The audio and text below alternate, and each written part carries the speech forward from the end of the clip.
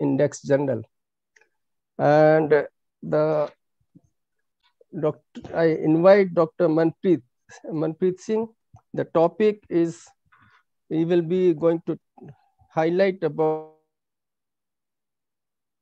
pulmonary function test and their clinical implications. Dr. Manpreet Singh. Good morning, everybody. My topic is pulmonary function test and their interpretation for anesthesia.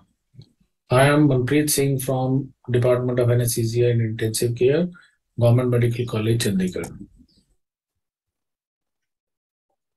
If you see this topic is very important for the postgraduates, as each and every examination, whether it is DNB, whether it is MD, whether it is diploma, everywhere this topic is asked in detail.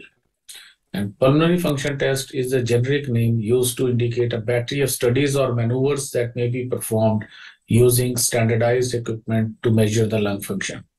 It evaluates one or more aspects of the respiratory system, that is respiratory mechanics, lung parenchymal function or gas exchange, then cardiopulmonary interactions. What are the indications? There are certain diagnostic indications and certain prognostic indications. If you see that diagnostic indications are the evaluation of signs and symptoms or breathlessness or chronic cough, or there is exertional dyspnea, then you should go for it. Or there is a screening at risk patients, then there is a measurement of the effect of drugs on the pulmonary function and to assess the preoperative risk and monitor the pulmonary drug toxicity. Then if in the prognosis, it assesses the severity and follows the response of the therapy. Response of the therapy is very important. That can be judged with the pulmonary function test. Then it determines further treatment goals and evaluates the degree of disability. There are certain guidelines like TC guidelines, which was given in 1979, and American College of Physicians, they have given the guidelines that when you have to order preoperatively the PFTs, it is not like that the patient comes to you with any of the lung diseases or problems of the respiratory system, you go with the PFT. Whenever there is an age of more than 70, obese patients, thoracic surgery, upper abdominal surgery, history of cough or smoking or any pulmonary disease, then you should go with the preoperative PFTs. American College of Physicians, they gave the guidelines whenever there is a lung resection, history of smoking or dyspnea, cardiac surgery, upper abdominal surgery or lower abdominal surgery, uncharacterized pulmonary disease, then you should go with the PFTs.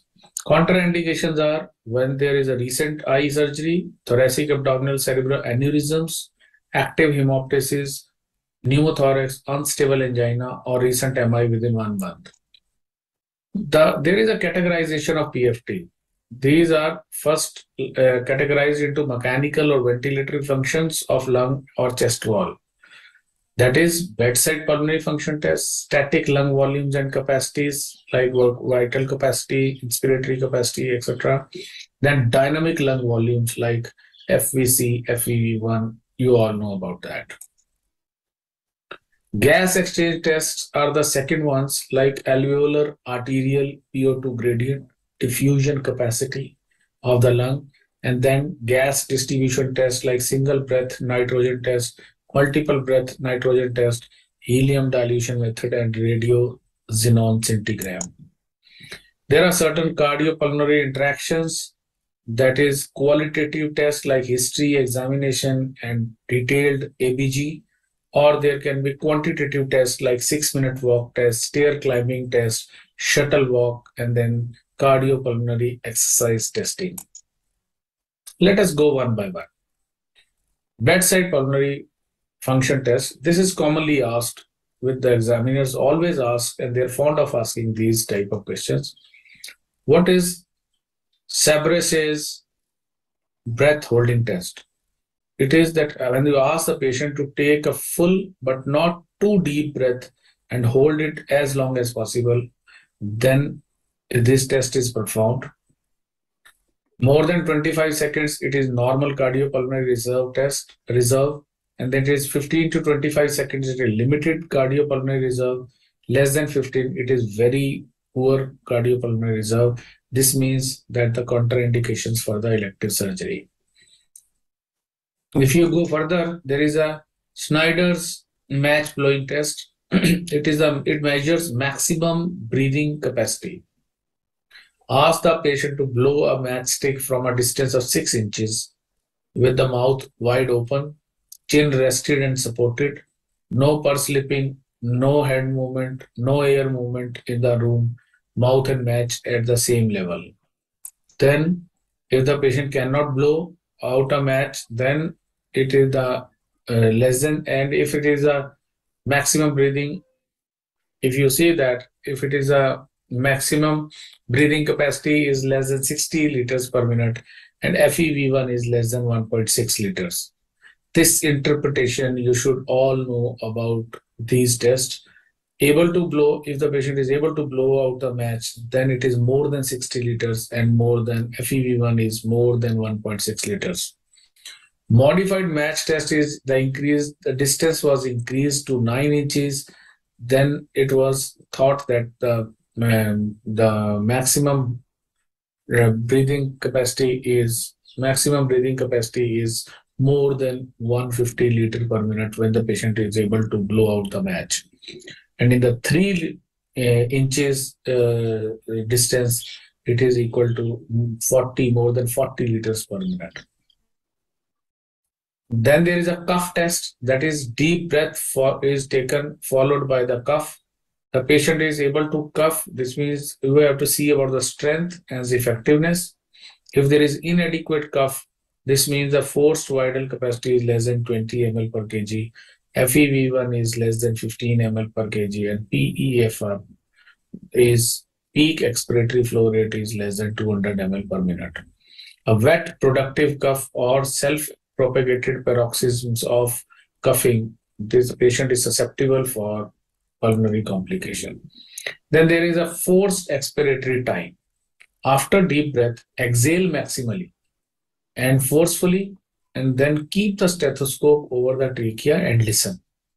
If there is a normal forced expiratory time, it is 3 to 5 seconds. When there is a obstructed lung disease, then it is more than 6 seconds. If it is restrictive lung disease, then it is less than 3 seconds. This means ask the patient to, after the deep breath, ask the patient to exhale maximally and forcefully. That is the major thing which has to be measured in this forced expiratory time. Then there is a single breath count, that is after deep breath, hold it and start counting till the next breath. Normally it is 30 to 40 counts. This indicates the vital capacity of the patient. Then there is another test which with the use of Wright's respirometry. It measures the tidal volume or minute ventilation. It is normally 15 seconds times 4 and simple and rapid test. Instrument is compact, light and portable, but disadvantage is it underreads at low flow rates and overreads at high flow rates. So cannot be connected to endotracheal tube or face mask. This is another limitation. Then poor explanation, the prior explanation to the patient is required. Ideally done in the sitting position. Minute ventilation, for minute ventilation, the instrument record for 1 minute and read directly. And for tidal volume, it is calculated by dividing the minute ventilation by the respiratory rate. Accurate measurement is range of 3.7 to 20 liters per minute. There is a Wright's peak flow meter. This measures the PEFR, that is peak expiratory flow rate.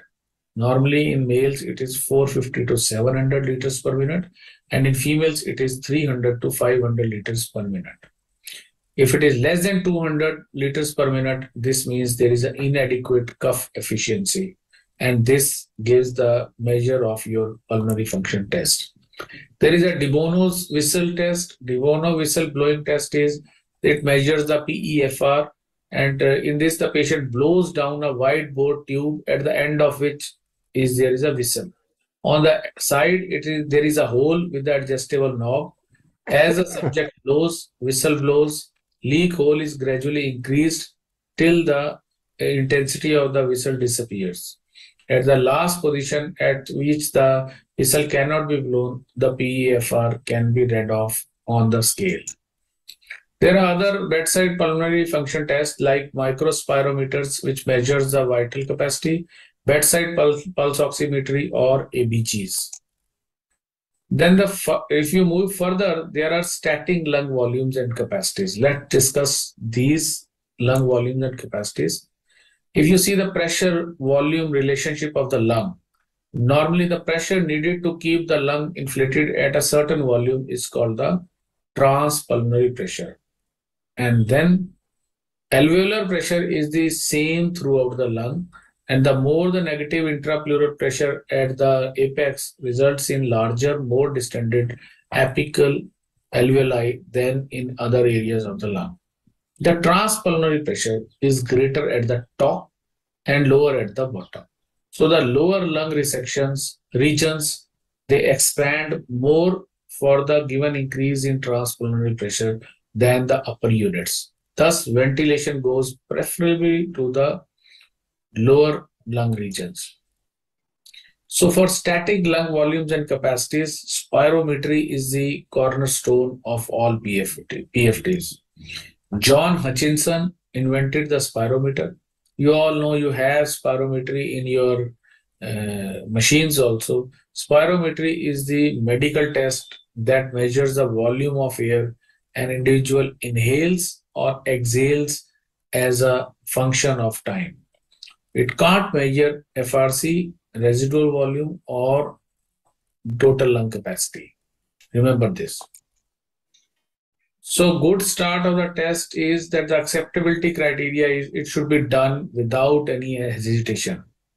No coughing, no glottic closure, no variable flow, no early termination more than 6 seconds, no air leaks. Reproducibility is that the test is without excessive variability.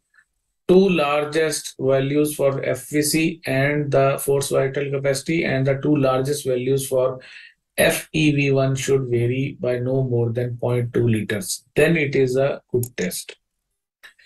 Then what constitutes the normal spirometry interpretation? This is the normal value which is given, may vary and depend upon height, which is directly proportional. This means where the height is more, then the interpretation changes. Then age, it is inversely proportional. With the age, the spirometry, the changes are visible on the other side. Gender and ethnicity. If you see this, the lung volumes and capacity diagram, this you all know, you must have read in somewhere or the other, in one book or the other. These are the pulmonary function tests with lung volumes and capacities. This clearly mentions when the spirometry is done, how the capacities and volumes are calculated through this diagram. This diagram, you all must know how to draw this diagram, because sometimes in the theory paper of the basic sciences, this diagram comes as a pulmonary function test. So basically it is whenever the tidal volume can vary, and a lung capacity is a combination of more than one lung volume.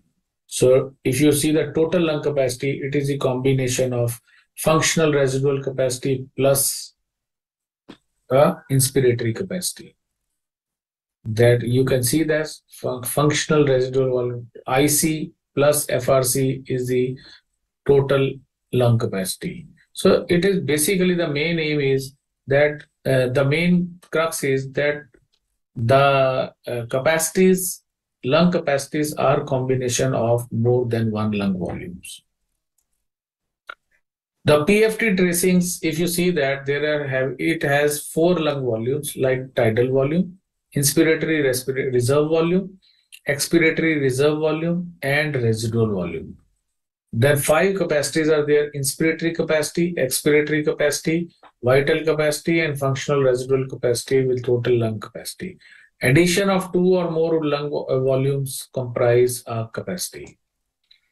If you see this in this diagram, if you see the lung volumes, there is a tidal volume. It is a normal volume of air exhaled and inhaled.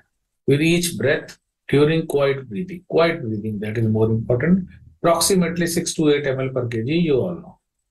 Inspiratory reserve volume. It is a maximum volume of air inhaled from the end inspiratory tidal position. So it is around 3000 ml. This is IRV, where my arrow goes on in the diagram. Then we have expiratory reserve volume. That is maximum volume of air that can be exhaled from the resting and expiratory tidal position, that is 1500. If you see that 1500 ml, this is the ERV. This means the patient has exhaled the full, but after that there is some amount of air which that patient can exhale more. That is the maximum amount of air that can be exhaled after that. So that is around 1500 ml.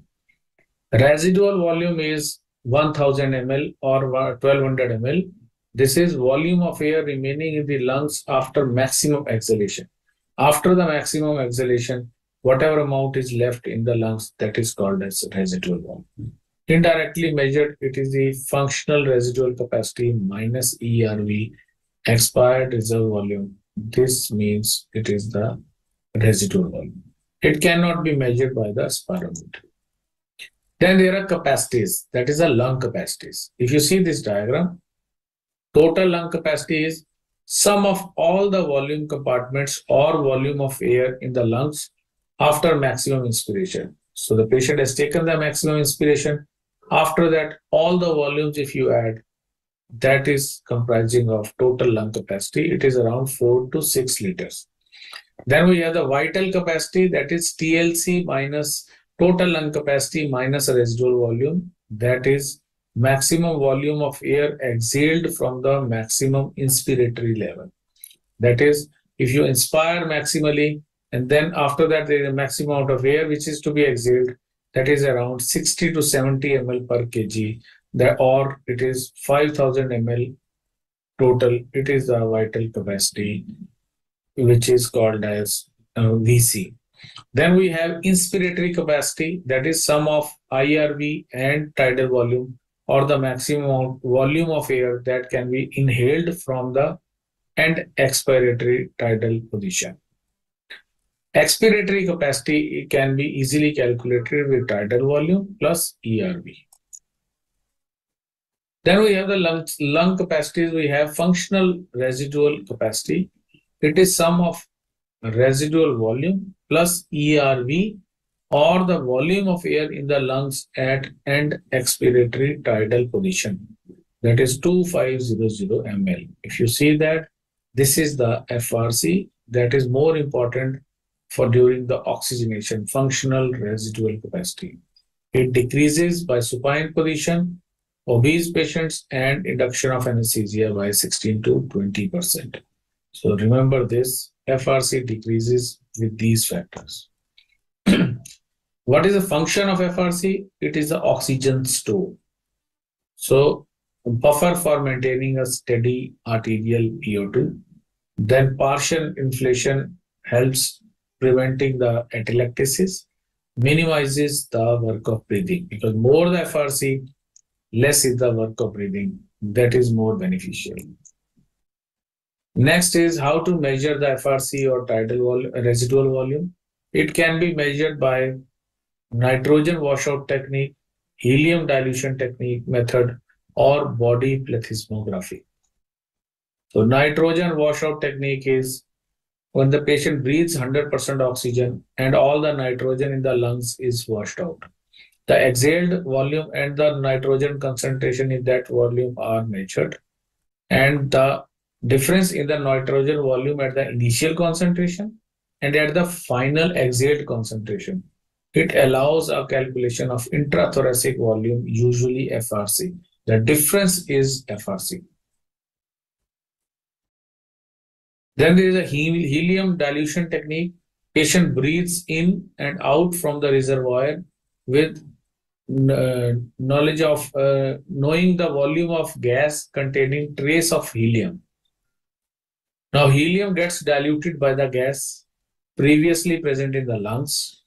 That is, if 50 ml of helium is introduced and the helium concentration is 1%, then volume of lung is 5 liters. So this is how it is calculated, that how much ml of helium is introduced, how much helium concentration is there in percentage, and then volume of lung you have to calculate accordingly. So body plethysmography is the last one. Plethysmography is the Greek word, means enlargement. Based on the principle of Boyle's law, that is pressure into volume is constant, the principal advantage over other two methods is that it quantifies non-communicating gas volumes. A patient is placed in the sitting position in the closed body box with a known volume. The patient pants with an open glottis against a closed shutter to produce the changes in the box pressure proportionate to the volume of air in the chest. As the measurements done at end of the expiration, it yields FRC. Then next we come to the dynamic lung volumes or forced spirometry. This forced spirometry or timed expiratory spirogram it includes measuring of the pulmonary mechanics to assess the ability of the lungs to move larger volume of air quickly through the airways to identify the airway obstruction. This is forced vital capacity, FEV1, several FEVs values, and then forced inspiratory rates or MVV. Forced vital capacity is the maximum volume of air that can be breathed out as forcefully and rapidly as possible following a maximum inspiration. It is characterized by full inspiration to TLC followed by the total lung capacity followed by abrupt onset of expiration to the residual volume. Indirectly, it reflects low flow resistance property of the airways. This diagram is very important. You have to make this diagram in most of the places whenever these type of PFTs are asked in the question. And you can see that this whole diagram shows when the graph, which is like this, which goes till the plateau, and then it makes the plateau around 4 liters. And if you see that FVC, that is the functional vital capacity, is forced vital capacity is 4.33. So this diagram shows each and everything which is to be mentioned whenever you read the PFTs. FVC, if you calculate this and then interpret it in the percentage, 80 to 120% of the FVC is normal. If it comes to 70 to 79, it is a mild reduction. 50 to 69, it is the moderate reduction, and less than 50 is the severe reduction. Then measurements obtained from the FVC curve and their significances.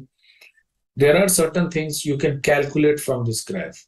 This is the forced expiratory volume in 1 second. It is the volume exhaled during the first second of the FVC maneuver. When you do the forced vital capacity maneuver, the first second is the most important thing where the volume is exhaled maximum. This is calculated as FE1V1, forced expiratory volume in 1 second. It measures the general severity of the airway obstruction, and normally it is 3 to 4.5 liters. Then FEV1 decreases in both obstructive and restrictive lung diseases. That is, if the patient's vital capacity is smaller than predicted forced expiratory volume at 1 second. Another important is FVV1 upon FVC ratio.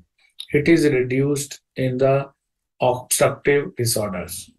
Interpretation of this percentage predicted is if it is more than, this ratio is more than 75%, it is normal.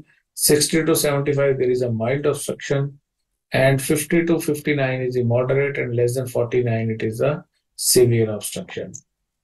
Now, measurements obtained from FVC curve and their significance is, if you see this table, whenever there is obstructive disease, then FVC decreases, FVV1 is decreased, and the ratio also decreases. When there are stiff lungs, then it is FVC is decreased, FEV1 is decreased or normal, or FEV1 upon FVC ratio is normal, and respiratory muscle weakness is there, then both FVC and FEV1 is decreased, but the ratio is normal. So normal tracing following the FEV1 FVC is that it is more than 4 liters, and then the important thing is interpretation of the office respirometry is that in the obstructive pattern is if this ratio is below 70%, then if it is there, then FEV1 is above 80% of the predicted, or then it is a borderline obstruction. If not, then it is 65 to 80% of the predicted, then it is mild obstruction, and when it is 50 to 64% of predicted, then it is a moderate obstruction. FVC below 80% of the predicted is obstruction plus low vital capacity. Let's move further then. In the restrictive diseases, the graph goes like this, and the FEV1 decreases and FVC also decreases, and the ratio also decreases. So if you see these three graphs, these three graphs, there is in the obstructive, there is a slow rise, reduced volume, expired, and then prolonged time to full expiration. In the restricted one, there is a fast rise to plateau at reduced maximum volume, and in the mixed one, there is a slow rise to the reduced maximum volume, measure the static lung volumes, and full PFTs are required to confirm. The forced mid-expiratory flow rate is 25 to 75%, which can be measured from this graph. It is a maximum flow rate. It is said that it is the maximum flow rate during the mid-expiratory part of FVC maneuver is during this period. It is measured in liter per second, then may reflect effort-dependent expiration and independent expiration and the status of the small airways. On the graph, you can see that there is a slope of line which reflects the FEF 25 to 75%. This is this highest point, which is effort independent expiration. And normal volume is 4.5 to 5 liters per second or 300 liters per minute. Interpretation is if it is more than 60%, it is normal. 40 to 60%, it is mild obstruction. 20 to 40% is moderate obstruction, and less than 20 is the severe obstruction. Then the next one is the peak expiratory flow rates. It is the maximum flow rate during an forced vital capacity maneuver that occurs in initial 0.1 second. After a maximal inspiration, the patient expires as forcefully and quickly as he can, and the maximum flow rate of air is measured. Normally it is 200 to 1200 ml of FVC, but it gives a crude estimation of the lung function and reflecting the larger airway function. This can be measured with peak flow meter. You can see in this photograph. The peak flow rate in normal adult is 400 to 700 liters per minute in males, 3 to 500 liters per minute in females. And if it is less than 200, this means there is impaired coughing and hence post-op complications can be there. Then there is a maximum voluntary ventilation or maximum breathing capacity. This measures speed and efficiency of filling and emptying of lungs during increased inspiratory effort. Maximum volume of air that can be breathed in and out of in the 1 minute by maximum voluntary effort. It reflects the peak ventilation in physiological demands, and it is normally 150 to 175 liters per minute. Then this maximum, the subject is asked to breathe as quickly and as deeply as possible for 12 seconds, and the measured volume is extrapolated to 1 minute. The periods longer than 15 seconds should not be allowed because prolonged hyperventilation leads to fainting due to excessive lowering of arterial PCO2 and H plus ions. So maximum voluntary ventilation is markedly decreased in patients with emphysema, airway obstruction, poor respiratory muscle strength. Then there is a physiological determinants of the maximum flow rates. You have to see the degree of effort. What is the driving pressure generated by the maximum muscle contraction? Elastic recoil pressure of lung. That is the tendency to recoil or collapse. Then the pressure increases from residual volume to total lung capacity. And then the third one is the airway resistance. How much is the airway resistance? This is determined by the caliber of the airways, which determines the lung volume as it increases, and the raw high at the residual volume and low at the resistance increases at residual volume and low at the total lung capacity. Then further we move to the flow volume loops and detection of airway obstruction. It is reflected by the spirogram, that is the graphic analysis of flow at various lung volumes. The tracings are obtained when the maximal force expiration from total lung capacity to the residual volume is followed by maximal forced inspiration back to the total lung capacity.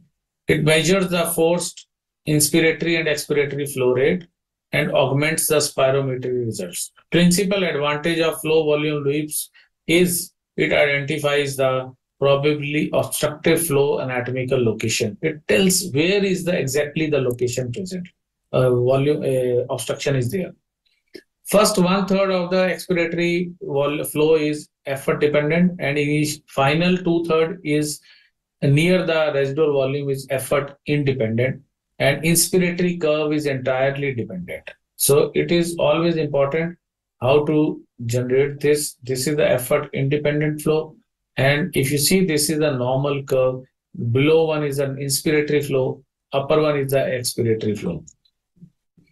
Then flow volume loops can tell you the fixed obstruction. There is a constant airflow limitation on inspiration and expiration.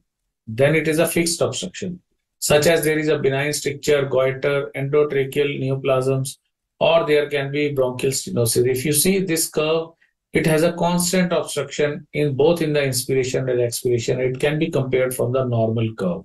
If you see this. Next is when there is a variable intrathoracic obstruction, flattening of the expiratory limb, that is tracheomalacia, polychondritis, tumors of trachea, or in the brain bronchus. If you see that it has during forced expiration, there is a high pleural pressure, increased intrathoracic pressure, decreases the airway diameter, and the flow volume loop shows a greater reduction in the expiratory phase. You can see this in the cursor. You can see this. It decreases from the normal. This is normal, and this decreases during the expiration. And during the inspiration, the lower pleural pressure around the airway tends to decrease the obstruction. It increases little bit, but not much. Then there is variable extrathoracic obstruction. So there can be various reasons like OSA, airway burns, then bilateral vocal cord paralysis, vocal cord constriction. In this, you can see that this one is the normal one. There is a forced inspiration and negative transmural pressure inside the airway tends to collapse it. Expiration, a positive pressure in airway decreases the obstruction. It may increase, the amplitude increases, and in the inspiratory flow, it is reduced to the greater extent than the expiratory flow. So it reduces from here, if you see this. So you have to remember these pressure loops because it can be asked in the exams. Then we have obstructive pattern, that is in asthma and COPD. In asthma, you can see that there is airflow reduces rapidly with the reduction in the lung volumes because the airways are narrow and loop becomes concave. This is what happens this is normal one, upper one, and lower one. You can see that there is the airflow reduces rapidly and the amplitude decreases. And the concavity may be the indicator of there is a concavity here, and this is the indicator of airflow obstruction. The more the airflow obstruction is there, the graph, it has a more the concavity is there, and it may present before the change in the FEV1 or FEV1 upon FVC. If you see this, compare these two diagrams, you can easily diagnose the asthma. Then emphysema. In emphysema, airways may collapse during the forced expiration because of destruction of the supporting lung tissue, and they cause very reduced flow at low lung volumes and characteristic appearance to the flow volume curve. You can see this. There is a different volume curve, and this is the characteristic of the emphysema in the patients of emphysema. This is a normal one, and this has a dog leg type of curve. Then there is a restrictive pattern of flow volume loops. The total, if you see this, it is characterized by reduced lung volumes or decreased lung compliance. And examples are in fibrosis, then there can be scoliosis, obesity, lung resection, etc. And in this, what happens is there is a low total lung capacity, low functional residual capacity, low residual volume, FVC may be low. All the capacities and residual volumes decrease, and the peak expiratory flow may be preserved or even higher than predicted, leads to taller, steeper, and narrow flow volume loop in the expiratory phase. This longer one shows that it has this is a high peak expiratory flow, and this shows that during expiration it increases, and this is characteristic of the restricted pattern. Then we have certain gas exchange function tests.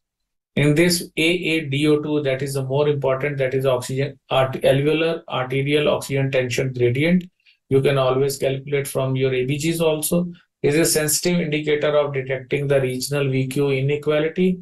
And normally it is the 8 mm, which is up to 25 mm in 8th decade. And abnormal high values at the room air is seen in asymptomatic smokers or chronic bronchitis. And this gradient can be calculated as alveolar pressure of oxygen and pressure of the arterial oxygen. The difference between these two, that you can calculate with the AA gradient. Then there is test for gas exchange function, which is most important, is diffusing capacity. This is rate at which the gas enters the blood divided by its driving pressure. That is a gradient alveolar and expiratory tensions, capillary tensions. And it measures the ability of lungs to transport the inhaled gas from the alveoli to the pulmonary capillaries. Means how much air comes to the alveoli, and then it is transported to the pulmonary capillaries through the endothelial membrane. Normally it is 20 to 30 ml per minute per millimeter of mercury, and depends on thickness of the alveolar capillary membrane, hemoglobin concentration, and cardiac output. If you see this, the diffusing capacity of lung DL, that is estimates the transfer of oxygen from alveolar gas to the red cells.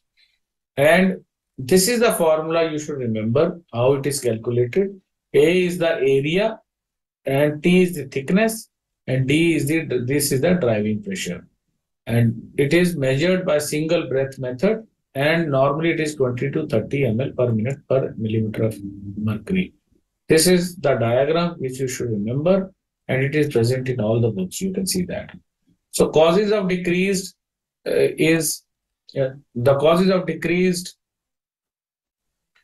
diffusing capacity is emphysema, then lobe resection, then bronchial obstruction, anemia, and there is a decreased thickness of the alveolar capillary membrane is idiopathic pulmonary fibrosis, sarcoidosis, asbestosis, and congestive heart failure. There can be miscellaneous other causes like high carbon monoxide, back pressure from smoking, then pregnancy and ventilation perfusion mismatch. There are tests for gas exchange functions, single breath test using carbon monoxide. The patient is asked to inspire a dilute mixture of carbon monoxide and hold the breath for seconds. Carbon monoxide is determined by the infrared analysis and calculated accordingly to formula which is given there. And totally, why carbon monoxide is used? Because it has a high affinity for carbon hemoglobin, which is approximately 200 times that of CO2, so does not rapidly build up in plasma.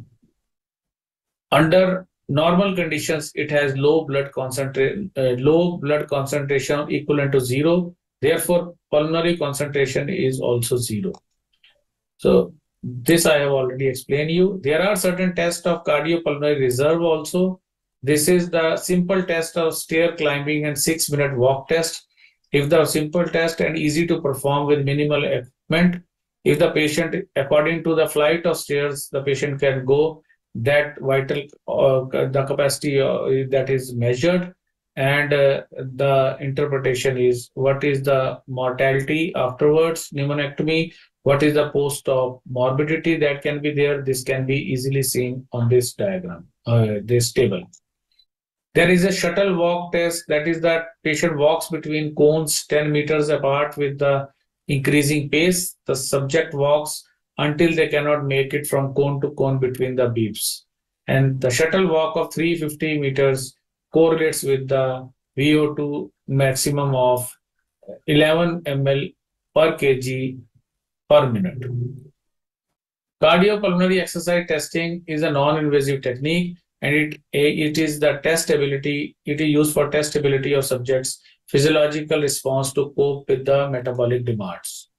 Then there are certain basic physiological principles in which the exercising muscle gets energy from three sources, you all know, and then you have to see with incremental increase in exercise, expired minute volume and oxygen consumption per minute and carbon dioxide production per minute increases. So you have to measure. What to measure is the anaerobic threshold, maximum oxygen utilization, a ventilatory equivalent to oxygen, and oxygen pulse and ventilatory equivalent of carbon dioxide. This is the normal which you have to know, which is given the brackets.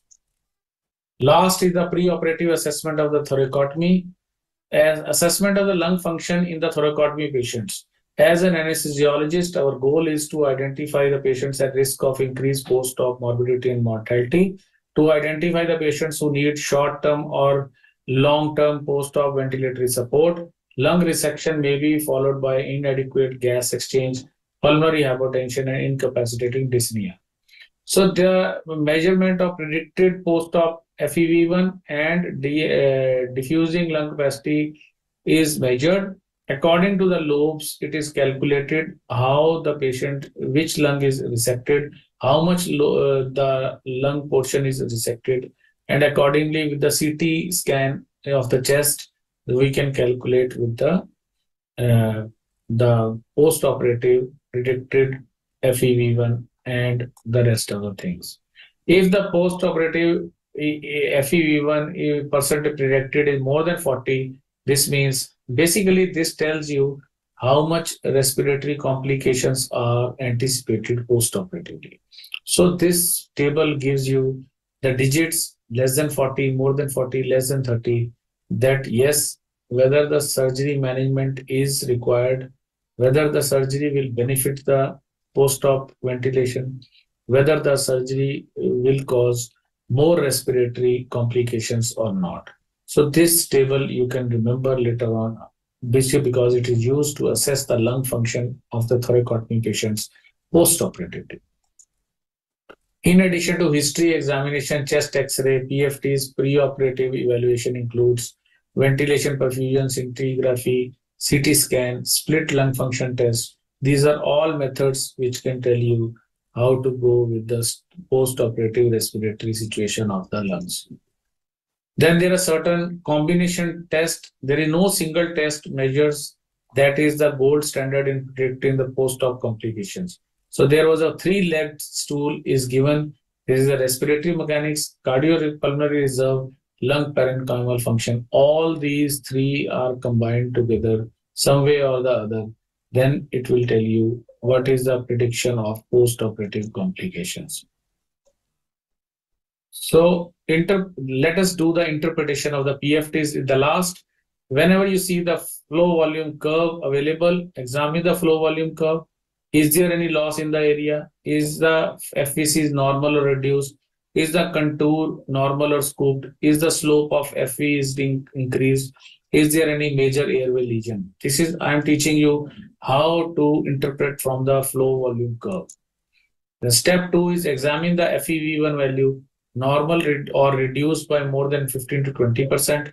Examine the FEV1 upon FVC ratio now, normal or decreased to 75% or increased.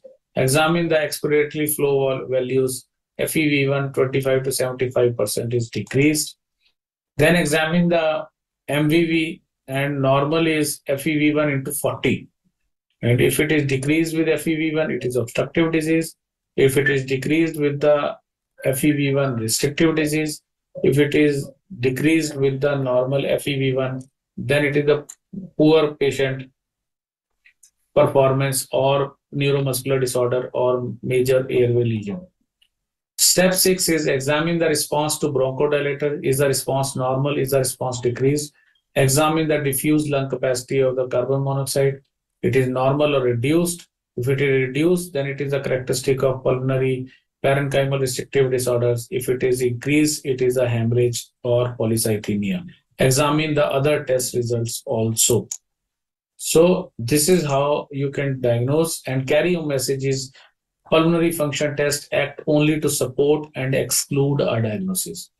A combination of a thorough history and physical examination, as well as supporting the lab data and imaging, is helpful in developing an anesthetic plan for patients with pulmonary dysfunctions. Detailed knowledge of PFTs help in prevention of complications and guide us to formulate the strategy before the patient surgery and post-operative course of actions. Thank you.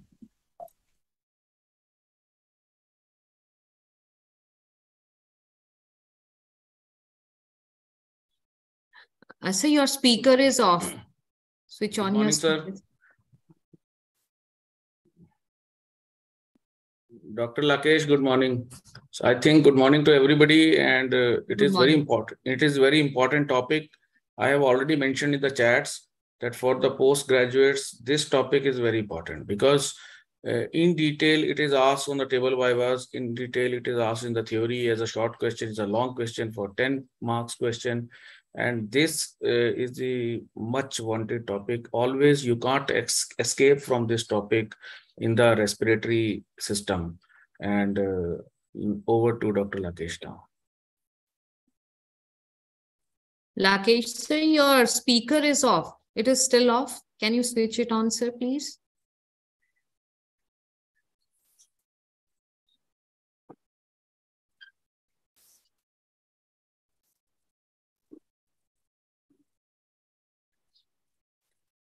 Sir, please unmute yourself.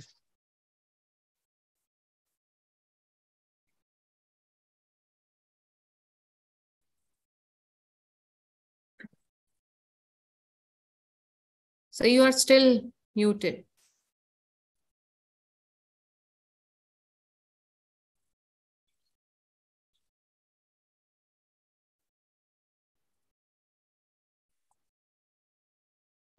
Now is all right? Yes, sir. Yes, sir. Now we can hear. Yeah. So as Dr. Manpreet is highlight each and every aspect of the pulmonary function test is not a very simple topic, and is a huge battery of tests are there, and understanding of each and every test according to the patient and their disease process and what procedure they are going to. It's very important to consider these aspects. Then only we can have the information utilized for that particular patient for benefit. And for postgraduate, it is very important topic and not so easy. You have to require understood each and every aspect. Thank you very much, Dr. Manpreet, for highlighted each and every aspect. Now, the topic is open for questions if organizers allow for questions. Sir, Questions? as of now, there are no Any questions question? in the chat box, sir. There are no questions in the chat box, sir, at present. Okay, that can be Dr. Manpreet can be contacted for their any query. Is all right, Dr. Manpreet? Yeah, they can contact me at any time. I have given my email also, and I have given my phone number also. Yeah. And there is one question which is highlighted in the chat box I am seeing, that variable intrathoracic obstructions, if I can highlight. I have mentioned in detail about the pressure volume loops, how they are variable in that.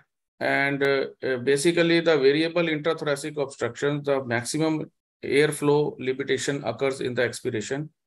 And it is during the expiration, the pleural pressure becomes positive. And that is the, it is relative to the interluminal air pressures. So basically you can judge from the pressure volume loops how the obstruction is, whether it is in the intrathoracic, whether it is the extrathoracic, how it varies from the normal. So basically I want to say is that you have to study in detail. In a small lecture, you can't understand each and everything. That is also online. There are certain